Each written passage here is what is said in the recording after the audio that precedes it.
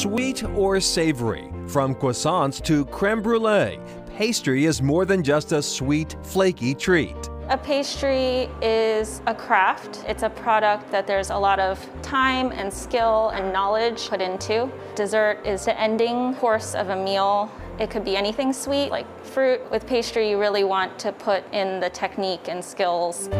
Pastry chef Hannah Kwan creates her French delicacies at Café Madeleine, a patisserie in Boston's South End.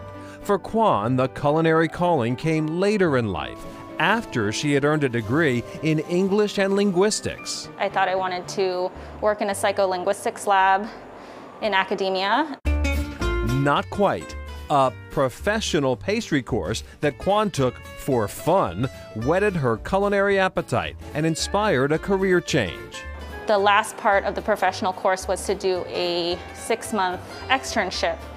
And I was debating actually completing it, but I like to complete things, so I went ahead and did it and never looked back. Kwan also gained hands-on culinary experience in France, and along the way, she met renowned French pastry chef Frédéric Robert, a James Beard Award winner who became her mentor. He was the pastry chef for Alain Ducasse, who is a famed restaurateur, for over 25 years. He asked me if I want to go on an adventure with him, and he meant to open up Café Madeleine, and I said yes. The adventure continues on Columbus Avenue, where Café Madeleine's mission is to be a neighborhood spot, but one that offers an authentic French pastry experience. It's also to teach people about what real French pastry is when they come in. For example, l'Eclair. What most people don't know is that the default flavor for eclairs is actually not vanilla filling, but chocolate filling. If you order an eclair in France, you're going to get a chocolate-filled, chocolate-topped eclair. The fruit tarts are slightly more complicated. We have an almond tart shell, and then there's an almond cream baked in the bottom. On top of that is a piped vanilla bean pastry cream, which is a custard, and then the fruit. This particular one also has a blueberry compote on the bottom. Kwan tops the tarts with carefully selected seasonal fruit.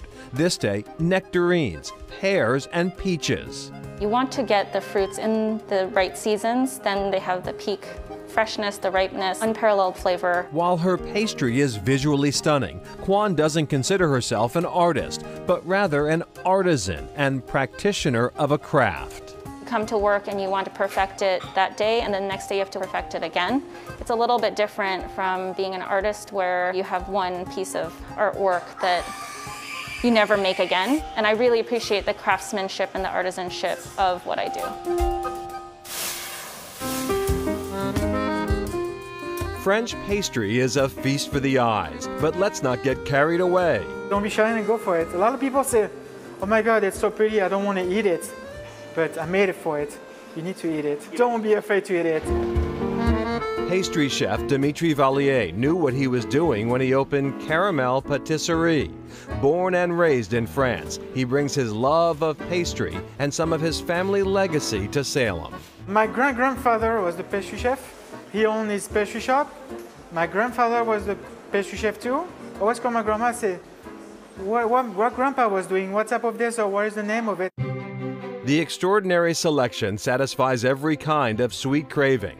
For those who fancy something fruity, Dimitri recommends a specialty named after his sister, Sophie, a co-owner of the patisserie. Sophie, it's raspberry and a blueberry mousse with almond cake. It's very soft.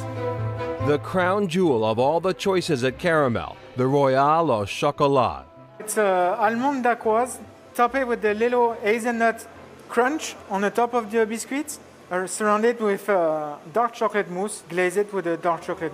The bakery is a downtown Salem standout, and while it's a long way from France, for Sophie and Dimitri, it is now home. We came here 5 years ago and said, wow, what is that town? And it was busy, it was nice and sunny, and everybody was outside, so oh my God, we love it. In addition to the shop in Salem, Dimitri and Sophie have a second location in Davis Square, Somerville. Dimitri tells us they take special orders, so if you want a larger version of any of the petite pastries you saw in the piece, they can do it with a few days' notice. And back to Cafe Madeleine, it is named for owner Frédéric Robert's mother, who is an artist. Those are her paintings that grace the walls of the South End shop. Coming up, how a legendary bakery got its start.